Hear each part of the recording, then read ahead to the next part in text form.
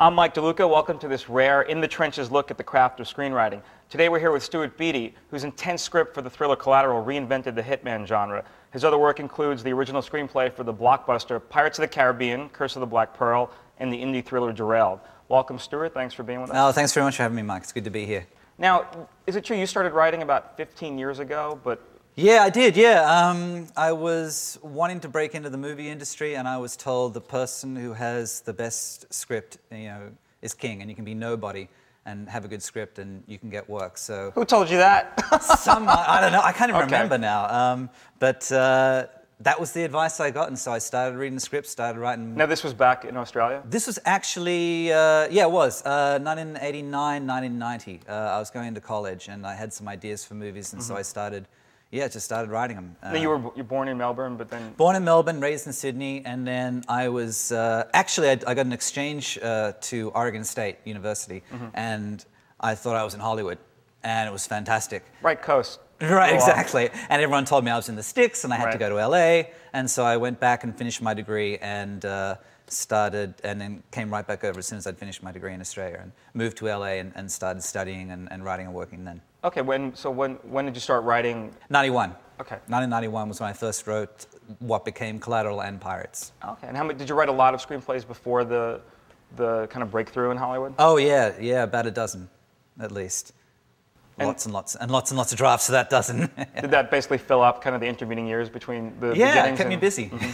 That and yeah, just reading everything, reading every script I could. I was a reader for a long time. Okay. So professionally analyzing scripts, that was a big help because you kept seeing the same 7 mistakes by everybody. Right. So it helps you avoid those mistakes. And I just kept writing and writing and writing and writing. And finally, I think it was about 8 years, like 1999, I really. Since 1999, I've been writing for a living. Do you find that reading other writers or just kind of like absorbing films and screenplays is a good way to kind of learn the craft? Absolutely. I mean, it's it's like any profession, I would imagine. You want to be a doctor, you study great doctors. I wanted to be a writer, so I studied great writers, great films. Films that I thought were great. I got a hold of the scripts and I read and read and read and read. It was the best training for me. I mean, I went through film school, I did screenwriting school, but the best thing for me was reading other scripts and then writing and writing and writing. Was there a favorite writer that kind of was an inspiration? Oh, lots. Larry Kasdan was probably the biggest. I even got to talk to him. My wife used to do his wife's makeup. And so. There you go. You had an in. Yeah, I had an in, right. Yeah, Larry Kasdan I just thought was just fantastic with Empire and Body Heat and Big Chill and Bodyguard. I just loved all his films and just thought his writing was fantastic. In fact, one of my earliest memories is watching Raiders and seeing screenplay by Larry Kasdan and wondering what a screenplay is. So, yeah, he was certainly the #1. There was also Frank Darabont. There was also Bill Nicholson, Steve Zalian. Was your admiration of Frank's work what got Frank to be a producer on Collateral? No, it just turned out that way. I knew his fiancée and pitched it to her. I was waiting tables actually in the deli, and she was a customer. Oh, you were waiting tables here? Yeah, in LA. Yeah, and had one of those awkward moments where it's like, oh God, do I go up and just say, hi, I'm waiting tables, or? You did not pitch Collateral as a waiter to... as a waiter to a friend I'd known at UCLA. Wow. Yeah, and... Did she tip you? No, it actually wasn't my table. Okay. Like, oh my God. I stole it on someone else's table. You were out of control. But they didn't have a movie to pitch. So I pitched it to her, and she came back and said, hey, he likes it. Frank had a deal at the time with HBO to make Friday night thrillers. And so Collateral is one of those projects that began life as one thing and then eventually became this incredible A-list blockbuster. Yeah, it began as, it was a film called The Last Domino. Actually, it began as a film called Fiend. It was the first ever pitch I ever did. It was in Australia, and I think I was just out of high school, and the only person I knew in the film business was a friend of mine's father. And I remember pitching, I went in, I wrote a 2-page outline, and I pitched it to this guy, and he listened, and he was really nice, and he said, wow, that sounds great, but I'm in distribution. I don't buy, I can't do anything with it, so good luck. Right. But I just thought, well, he's in film, so he could do something. So. Was it one of those compelling ideas that just stayed with you over the years? And... Yeah, I caught a ride in the back of a cab one day, and I just started chatting with the cab driver, and I just thought, this is so bizarre that two complete strangers can get in a very close proximity with each other and trust each other implicitly. I mean, everything you get taught, the 2 rules you get taught as a kid, don't get in a car with strangers and never pick up a hitchhiker. Right. Well, that's the essence of cabs, right? Right. So that just seemed like a great setting for drama, and I just thought, I was chatting with this guy and I was like, man, I could be some homicidal maniac sitting back here and you'd have no idea. Right. And I could, pull a gun on you or do anything right now. And just... Who knew? Like years later, Tom Cruise plays you. Right, exactly, Tom Cruise. During those beginning years, was there a specific moment where you thought, I can do this, where your confidence came into its own and you decided this screenwriting thing is going to work out for me? No, it was more, I have to do this, and I don't know what the hell I'm going to do if I don't. Right. So it was really driven by that more than anything else. I never had the great confidence I'm such a great writer, oh, it's going to happen. It's just like, I cannot see myself doing anything else, so I'm going to devote myself to this and work until I freaking get there. So there was no moment where the converse happened where you thought, I might jump ship, this isn't working out? Great. No, and I had the visa thing too hanging over my head because I'm from Australia and I could only stay here a certain amount of time. So I had like the guillotine coming down on me, within 2 years, and I had to do it. Right. So there was a real... Yeah, there was a real... I was going to get kicked out of the country otherwise unless I could, earn the money to stay. So I had the real pressure cooker going, and I think that actually helped me a lot because it really helped the drive, Right. In the low periods, the slow periods. I've got to make this happen or else I'm on a plane. Right. Was there anything in your background that you feel helped prepare you for a life as a screenwriter? Just that I love movies. Right. From Star Wars, from the time I was 6, I just loved movies, and I absorbed them and saw them again and again and again, and just had a genuine passion for them. I ended up writing stories in like 3rd grade and 4th grade, like 50, 100-page stories, things like that I look back on now. I think, oh, okay, well, I was kind of telling stories then, but nothing that I thought of at the time. I always had ideas, I guess, but I think it was really just a love of films. I know we talked about reading screenplays, other writers' works and whatnot. Did the UCLA extension program serve a purpose? UCLA was great because it was taught by working professionals. They weren't really college professors. There were people out there every day doing this who were at night coming in to kind of give back. Right. And they had all their screenwriting buddies who were out there in the trenches. Oh, that's great. So like we got Gary Ross to come in and talk to us the week Dave came out. We had Dave Koepp come in and talk to us the week Jurassic Park came out. And it was that must have been very inspiring. Invaluable. Oh, and totally inspiring. And you just got that one-on-one with the people who are really out there. And you're in a small room, 12 people, and David Koepp. It's fantastic. Right. So that was invaluable. And then they had an award there every year, which I won. And that got me my first agent, and that really jump-started my career. So that really helped, too. So it was invaluable, yeah. The stuff I learned in the classes, I don't know if I still use it today or not. Right. But it was the connections I made. I mean, the woman I sold, the producer of Collateral, that I sold that pitch to, I met in one of those classes. Okay, so it was pretty instrumental. Yeah, absolutely. Now, your taste seems to be pretty eclectic in terms of the stories you like to tell. When you sit down, do you differentiate between this is going to be a smaller film or this is going to be a giant blockbuster like a Pirates or a Collateral? No, I don't actually. No, I just think story is story. And genre-wise, size-wise, it doesn't really occur to me. It's just, oh, that would be a good idea for a good story. I like all kinds of films, so I want to tell all kinds of stories, I guess. So yeah, it runs the gamut. I've written animated musicals, and then I've written Rwanda genocide. So it's just whatever tickles my fancy, I guess. And I don't know what that is from one thing to the next. I just know a good story, or what I think is a good story when I see it. Do you admire the careers that have been more eclectic, not focused on one genre? Is that something you'd like to see for yourself? Yeah, well, I hate the whole pigeonhole thing, right. So I really do, when I'm looking for projects, I really look to do something I've never done before, or a genre I've never done, or a type of story I've never done, because I never want to be boxed in. And I think the writers who do one kind of thing, they can do it well, but I think after a while they get bored, and they look for something else to do. And it's natural, because I don't think, anyone can tell one kind of story. I mean, even Stephen King wrote Shawshank, and Apt Pupil, and all these other things. Sure. You can do different things. I think good storytellers are good storytellers, not great thriller writers or great comedy writers. I think you can, it's more of a broad thing than that. Can you walk us through your general writing process? Like, do you begin with an outline, or do you just kind of... Yeah, I like outlines a lot. I usually actually try and do a 5-page outline. And Act 1's 1 page, Act 2 is 2, 3, 4, and Act 3 is page 5. Because I know if I can boil it down to that essence, then I've got what is the story. and it's not confused with a bunch of muddling subplots. So yeah, I work from an outline, and then, but I don't like to do like the 40-page outline, because then I think that takes away some of my creativity in the moment of writing the script. So I just I do the 5-pager and then let it go from there. And is that 5-pager something the studio never sees, or that? No, I give them everything, because I've sat in too many rooms with people where we've both talked for an hour about what we think is the same film, and then I deliver a draft, which is what I thought we talked about, and they're like, what the hell is this? We didn't talk about this. So I just think two people can sit in a room and talk about completely different movies and not know it. So I try and keep the studio, wherever I'm working for, as informed as possible about what I'm doing, so if they have a problem along the way, they can say, hey, I thought it was more this or more that, or at least they're not getting the draft and going, I'm shocked, or they can't be shocked, because I say, well, you saw it in the outline. You know, so I do try and keep them. I think it's a duty, a job, you know, one of the responsibilities you have as a writer, just to keep those people you're working for informed. Have you had both kinds of experiences where you thought you were on the same page, and then after the draft was delivered, there was controversy? Yes. Lots of controversy, yes.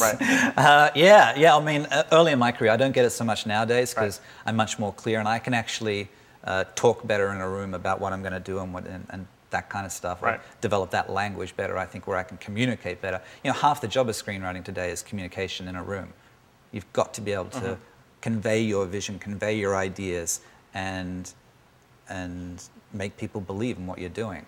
Otherwise, you know, they're not going to buy it when they read it. And do they treat you differently now that you're established and successful? Oh God, yeah. I mean, it's funny. I remember I was working on some story, and I was trying to say the villain's got to be bigger. You know, the better the villain, the better the story, because the better the obstacle the hero's got to overcome. And they're like, no. And then Collateral came out. And like the next week, they were like, yeah, good villain. We should do a good villain. You know, so yeah, you certainly do see a huge change. People believe you more, basically, because you start to have a track record. You know, I didn't change that much, but you know, I had a film come out, and you know, people liked it and that kind of thing. So it's a sea change. Is there a more difficult part of writing a screenplay for you than other parts? Is there a place where? Yeah, lots of difficult. It's all difficult. But a lot of the difficulty is before you ever get to a script. And then there's a lot of difficulty after you've written the script. You know, actually writing the script, doing that first draft, to me is the best part, because it's the one time when nobody's going to mess with you, and you get to do what you want to do. Everything before then, everything after then is all answering to other people and satisfying their bizarre whims, or you know, because they had a personal childhood with this happen in it, and that makes them react this way to this part in your script. And where did you get that? And you know, you start digging it. So you got to kind of tailor it more for the people you're really making it for. And so it becomes less and less yours and more theirs. Hopefully it becomes better. Most often not. Most of the time, just different. Is the most dangerous part the part between turning it into a studio and then before the director and the actors arrive, so it's just you in the studio, and those lobbing in the notes and the ideas before kind of a filmmaker comes and guides the rest of the... Yeah, filmmakers are usually your best allies, because they get what you're trying to do a lot of the time, a lot better than you know, junior executives, things like that. The senior executives, I find, are really good. They really know what they're doing. Once to get to that position, they've been through it and they've seen it, and they know what this is. This is, you know, this is the reading draft. This is the studio draft. This is not the film draft. That'll come later with a filmmaker and all that kind of stuff. So I find the senior studio executives are really good allies. Yeah, that's been my experience anyway. What's your approach to editing your own work? Do you do a lot of internal drafts before someone sees it? Or? Yeah, I actually start every day at page 1. It's probably not good, but I end up, I just have to know everything I've written before is as good as I can make it before I write the next page, because something might change that next page that I've written before. So I do a lot of internal editing as I write it. So by the time I write Fade Out, I've gone through the script 100 times probably already, you know. And then I set it down for a week and do something else, and then I come back and read it through, and usually my shit detector's working pretty well by that, as well as it's gonna work, you know. Give it to, you know, a friend, or give it to my agent, you know, give it to people that I trust, whose opinion I value, get their thoughts, their input, and then go through and polish it one more time. Now, is it true you have a journalism background? Yeah, well, journalism degree. You know, I grew up in That's a background. It's a background, I guess, yeah. I did one journalism job. I reported on the Academy Awards one year. Hard news. Hard news, yeah. It basically meant I held my telephone up to the TV so they could play it on the radio back in Australia.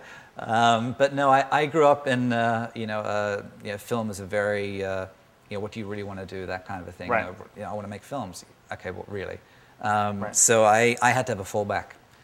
So I didn't, and of course there was no film school. There was one film school in the whole of Australia, and you had to be 22 to get in, and I was, I was 18 out of high school and 21 out of college, so I failed the prerequisites, right off the bat. But so I had this fallback of journalism because you could do film courses in a journalism course. And so I did journalism. Does that come into play at all, or does it help you when you're doing research for a project? Or well, you know what it does is it actually helps just in interviews and right.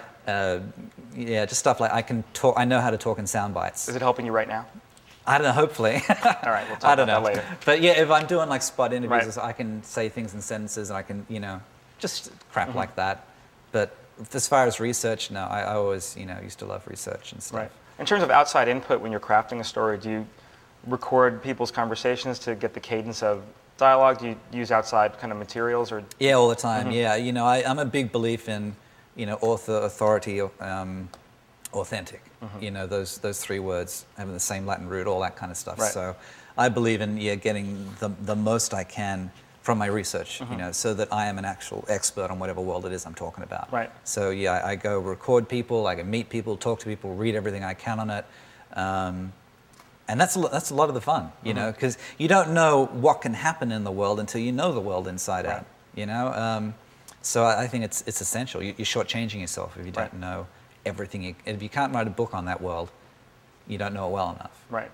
Coming from Sydney, Australia, did that help or hurt your career? Did it differentiate you and make it? I think it did, yeah. I mean, a lot of people didn't know I was Australian till they met them, till they'd read the script and asked to meet me.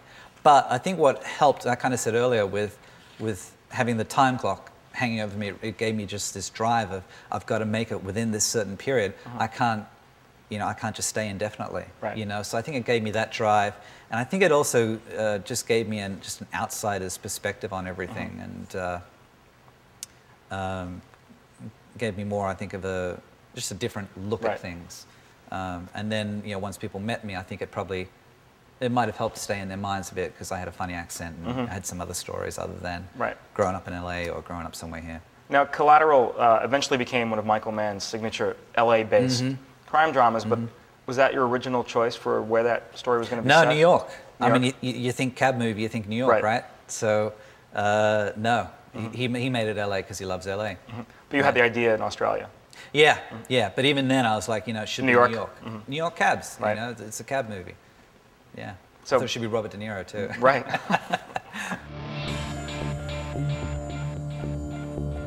We should discuss a scene that you chose as kind of an exemplary scene in that film. It's the scene where Vincent takes Max to the jazz club. The jazz club, sure. How did you approach the writing of a scene like that? Did you know in advance that was going to be a pivotal, important scene? Yeah, actually, that scene was modeled on two favorite scenes of mine. One is from True Romance with Chris Walken and Dennis Hopper. They have this whole nice conversation, but he's going to kill him all the whole time. Yeah. And then I love the moment in that scene where Hopper asks for the cigarette because he knows he's going to die. He might as well. One more smoke. Yeah. And then the pantomimes. And then the Luc Besson, La Femme Nikita, when he takes her to the restaurant. And you think, oh, it's great, he's finally taking her out. And here's the gun, and there are the people, and the whole thing just changes on a dime. Right. I just loved those kinds of scenes, and I wanted that kind of a scene in Collateral. Plus, I didn't want it to be one hit, next hit, next hit, next hit, next hit. Right. That's just boring. So it had to be, hey, let's go to a jazz club. So that allowed me to get into that setup of we think we're in somewhere else right now, but we're really still on the plot. Right. I love those kinds of turns. It kind of really, when I'm watching a film, it really kind of grasps me and hooks me right in. So. No, it keeps the audience on their toes too, because you really feel like in that scene, oh well, maybe it's not going to be so bad. Maybe this guy is going to get off. Kill him. Yeah. No way, no fucking chance. That guy's going down the second Vincent got contracted. So I just liked writing that kind of a scene where you thought it was one thing, turns out to be something else, turns on that dime. And actually, if you look back at the scene, look at it. Vincent's there checking out when everyone's leaving, and the whole way through, it's never changing for him. He's going to kill him. But he kind of likes the guy. So you get this. It just makes him more human, makes him more real. No, that scene manages to be scary, entertaining, frightening, and sad and dramatic, all in the same scene. Right, exactly. Yeah, I remember at the premiere, some woman screamed when he shot her. Right. When he shot the guy, just couldn't believe it. Now, in approaching a scene like that, do you come at it from this is the plot of the scene, or do you think about the theme, or just what's in the scene physically, or all at once? Yeah, no, I mainly go from characters first. Who are these people, and what the hell are they going to talk about, and why would they talk about it? Right. And we've set up, this hitman has a love of jazz, and here's this great jazz player who has this great, fantastic story about one of the jazz greats. And so it really came from. And then what's Max, the cab driver, doing that whole time? What's he trying to do? Well, he's just enjoying it. He's hearing this great story until he realizes what's really going on. Right. And then he's going to be, no, don't. You know, he's going to start to improvise. That's the start of his growth too, where he's starting to change, starting to be more like Vincent and less like rigid, structured Max. Yeah. So I really come at it from a character point of view. You know, it's it's three people at a table. You know. Right. It's good drama. Right. The character stuff will give you the best stuff out of that. When you're crafting really a sociopathic or even psychopathic character like Vincent, how do you get inside the mind of someone like that? It's a lot of research. I know being in Hollywood helps. Being in Hollywood helps. Knowing lots of sociopaths helps. Studying what sociopathic behavior is helps. I read a lot about mercenaries because it's the same kind of deal. You're killing for money. Right. Death is a way of life, all that kind of stuff. And I just find once I just get absorbed in it, I can start to kind of think like it and get in those mindsets. The mindset's the most important thing for me. Being able to know exactly what your character would say to any moment or any question or any situation that arises. I think once you've got that, and if it's interesting, every answer, every moment, and every reaction, then you've got a good character, I think. And then you can, I mean, I could have written scenes and scenes and scenes in Collateral with those people, because I just sort of knew them so well after so many years of researching them and being with them, essentially, I guess. So why a jazz club? Did it come out of... Jazz was actually Frank. Frank Darabont is a huge jazz fan, and he's like, I'd like a jazz scene in here somewhere. Right. And I'm like, okay. And then it evolved from there, basically. I had a hit, I had to kill someone, and I was like, well, let's have them into jazz. And jazz can be all, you study jazz and you see, jazz is all about just riffing and going with it. Well, that's really Vincent. And so hey, I've already got Max listening to classical because he's so structured and rigid and this note, that note, that note. So that's interesting. You tied the suggestion from Frank into Vincent's character. Yeah, it's a good suggestion, yeah. The best suggestions are when you see, I've already got other stuff in here that can play right into that really well, yeah. And then you researched for the Miles Davis trivia and all those things. Yeah, jazz, all that kind of stuff. Did you come out of it a jazz fan? Yeah, we went to jazz clubs. We went researching in New York. We went to jazz clubs, and oh my God, the energy and the it's just phenomenal. There's no other music like it because it's just riffing. They're just going. You don't know what you're going to hear. You're never going to hear it again either. Right. How often do you hear that? Well, the scene is also great because you feel like it establishes a new dynamic between Vincent and Max, where Max probably feels like anything, like if there's any chance of getting out of this, this guy's not deviating from the path. Right. Was that like a goal for that scene as well? Yeah, absolutely. I mean, that's, if you look at there's two killings before then. The first one happens completely away from Max. He's in his cab and the body falls down and he doesn't even see it happen. Right. The second one, he sees, the guy gets killed in the apartment, but he sees two guys killed 30 yards down the road. This one, he's sitting at a table. So he's gradually getting closer and closer and closer to the actual killing. And the point is, at that point, when he's sitting right at the table with the guy, it's got to change for him. He can't go on like this anymore. And that's when he starts to get stronger and grow some balls and stand up to Vincent more and more. You remember, he walks out of that club and he goes, I can't do this anymore, find someone else. Right. I can't do this. The whole point of, thematically what that film was all about is, in a city of 30 million people, do you care if one person gets killed? Should you care? Right. Is a tree falling in a forest? Does anyone hear it? Right.